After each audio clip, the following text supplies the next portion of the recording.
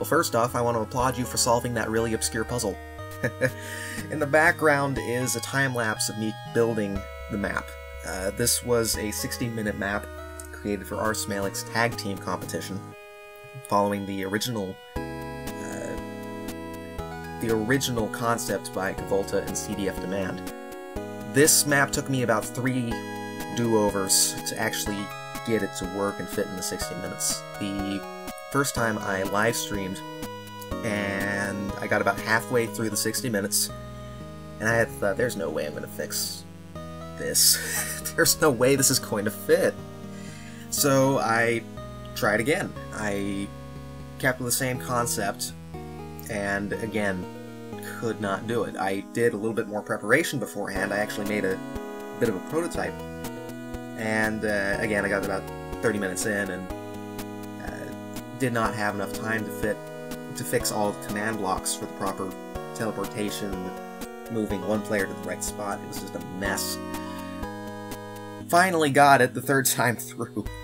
I had basically made a full prototype of the puzzle, and then built it outside of in my test world, got the full prototype, and then streamlined the construction process to a point where I could fit it in the 60 minutes. And even then, I wasn't able to get everything in that I wanted to. I wanted to put Ani stuffs in a spaceship outside of the mine, and I couldn't fit it in the time allotted. And then I wanted the caves to look different, and it didn't work. I didn't have the time. I'm grateful I was even able to get this obscure puzzle in, even though probably like 1 or 2 people are going to solve it. The concept behind this was a multi-state maze. I based it off of an old Java applet that I found who knows how many years ago at this point. And the idea is that as you go from state to state inside the maze, it changes the layout of the maze. If you were to look at the actual maze itself, it's actually only a 4x4 square with the different paths through it, but because you can't see that 4x4 square, it actually becomes a lot more difficult.